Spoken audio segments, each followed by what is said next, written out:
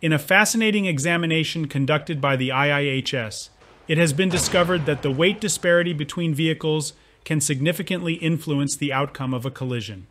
To illustrate this, let's delve into a specific test that took place in March 2018.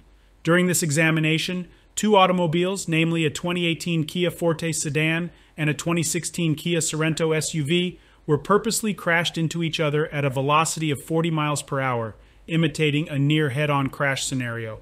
It is worth noting that the sedan was considerably lighter than the SUV, with a weight difference of a whopping 928 pounds. Upon analyzing the aftermath of the collision, the IIHS determined that the forces experienced by the driver dummy in the sedan were substantially higher in magnitude compared to those endured by the dummy in the SUV. This disparity in forces had significant implications for potential injuries sustained by the driver.